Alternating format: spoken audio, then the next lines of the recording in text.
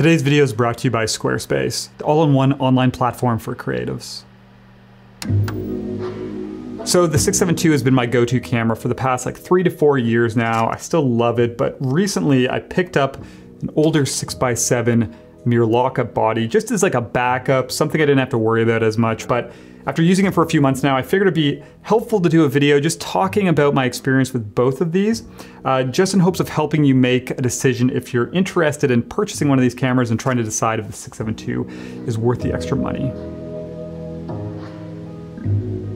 So if you've looked into these cameras, you'll know that the 6-7 II is quite a bit more expensive than the older versions. Right now, I think it goes for like $3,000 US, somewhere around there with a metered prism and with no lens. Whereas you can pick up one of these older models for definitely under $1,000 with a lens and a metered prism. So quite a gap between the two. And what's been interesting is as I've used this older version over the last few months, it's actually surprised me how much I've enjoyed it. So couple things have stood out to me. I'm going to talk about 4 specific categories today, 4 details that I think kind of like separate or are the biggest difference between these two models.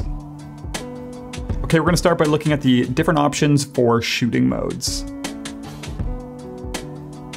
So the 6-7 II is definitely a more feature-filled camera, and one of the biggest kind of standout things is just this automatic aperture priority mode. And obviously the 6x7 doesn't have that, so it's a fully manual camera.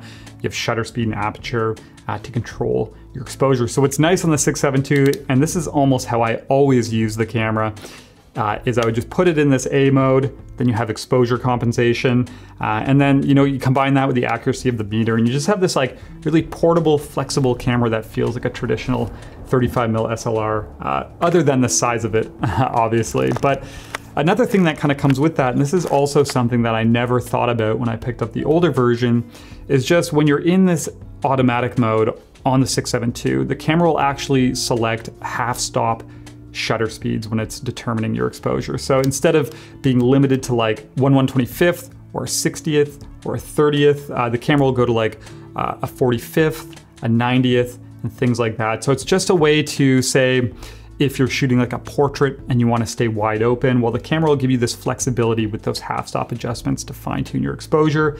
Whereas with the older model, you're just stuck with full-stop shutter speed adjustment. So, how much this matters is really going to come down to the type of work you create. So for me, it's not like a huge deal just because I do a lot of landscapes. I can get away with those full stop adjustments often. But yeah, if you do portrait work, if you want to fine tune your exposure a little bit, it is just important to keep that in mind that with the older version, you're only going to have your aperture to get those half stops. The shutter speed are full. 6-7 II, as long as you're in that automatic mode, it will give you half-stop adjustments. So the next point that I want to talk about is just different metering modes. So one of the big things when the 6-7 II was released was this upgraded AE meter. So it has 3 different metering modes, whereas the older 6x7 is just like your standard center-weighted meter, which you'd find in a lot of other cameras and a lot of other prisms. So this really appealed to me when I was making my initial decision on which one of these cameras I wanted to buy.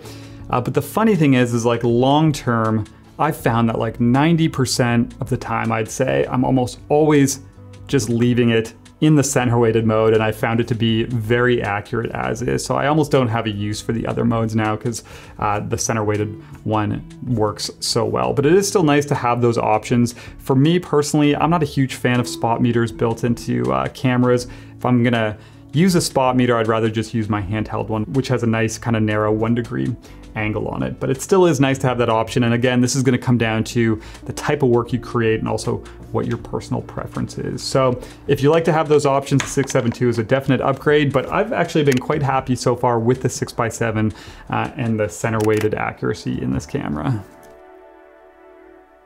Okay, so next up, we're going to talk about the differences with the viewfinders, and this is actually the most surprising thing for me with these. But before we do that, I just want to take a minute here to talk about the sponsor of today's video, which is Squarespace.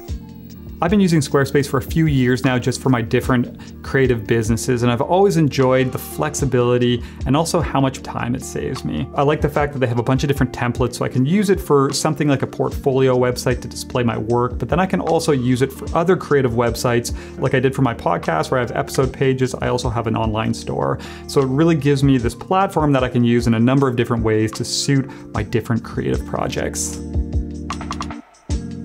So check out squarespace.com today for your free trial, and when you're ready to launch, you can use the link at squarespace.com/Kyle McDougall for 10% off your first purchase of a website or a domain. Okay, let's jump into talking about the viewfinders. So if you've read comparisons, one of the things that I often found was people just raving about how much nicer the viewfinder on the 6-7 II is to use. And what's interesting is I've always found this to be like okay to work with, but I always expected, you know, with it being a 6x7 camera, that the viewfinder was going to be like the best of the best when you looked through it, just this massive image. But I actually find, you know, something like my Pentax RTS, which is a 35mm camera, to be quite a bit nicer to look through. The image is quite a bit bigger. So when I picked up the 6x7, I kind of just expected that it was going to be a lot worse. And it is definitely not as bright, the viewfinder image, but I found it to be a lot larger, and I don't know why that is. With the 6-7 II, it's almost like you're looking kind of down this tunnel at the image, whereas the 6x7 seems just a lot larger and like it fills the frames. So the only thing I can think of is maybe just with the 6-7 II having a bit more of like a complex meter, those different modes. Maybe there's less space. I'm not sure. All I know is that the meter on this camera is kind of what I always expected when I first picked up the 6-7 II, just in terms of how large it is. So for me, it's quite a bit nicer to use. I will say though, the one nice thing about the 6-7 II is it does have a digital readout at the bottom. So it tells you your shutter speed, and it has like a little exposure bar, whereas this is just like an old school needle system for the meter, and that's it. Last but not least, I'm going to talk about the ergonomics and the handling. So this was actually one of the things that led me to the 6-7 II in the first place, is just the right hand grip. And if you watch my original review, I talked a lot about that. And yes, this camera is definitely nicer to handhold, a little bit more ergonomic, a little bit lighter. But again, when I first got the older 6x7, I will say that it surprised me how much I didn't miss that right hand grip. I thought I was gonna hate it quite a bit and that it was gonna bug me, but it's been fine to work with. And you can buy like custom made wooden grips for these cameras. I don't even think I would do that. I feel like I've adjusted to this quite well, and it's not as big of a deal as I thought it was gonna be in the first place. Then what's also nice, because it doesn't have that grip, is you get two of your strap lug attachments on the top here, like a normal camera. So then you can basically sling this camera from your neck horizontally, whereas with the 6-7 II, you basically just have these two lugs, so it's always kind of hanging this way.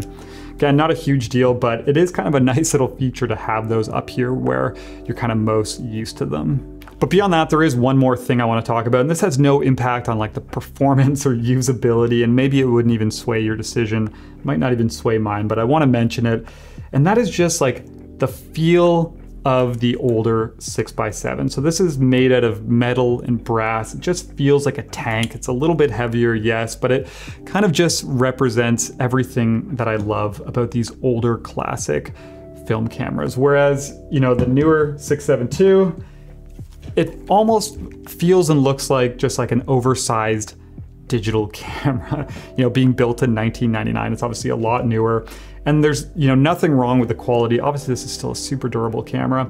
And you might think that this is crazy to mention this, but there is just something about that older camera. And when I first got my hands on it, it kind of brought this very like familiar feel with it that I've grown to love with these older classic cameras. Okay, so that wraps up my thoughts. Obviously very similar, being the exact same camera, just different models. But there are some significant differences that I think are worth talking about, and that'll hopefully help you make a decision if you're trying to pick which one of these is best for you. For me moving forward, I am still undecided what I'm gonna do. The temptation is there to just stick with this older model.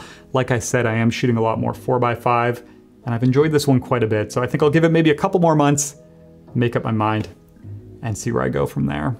But anyways, hope you enjoyed this. If you have experience with either one of those, leave a comment below. Let me know how you feel about it. Other than that, just want to say thank you, appreciate all the support, all that kind of stuff, and I'll talk to you soon.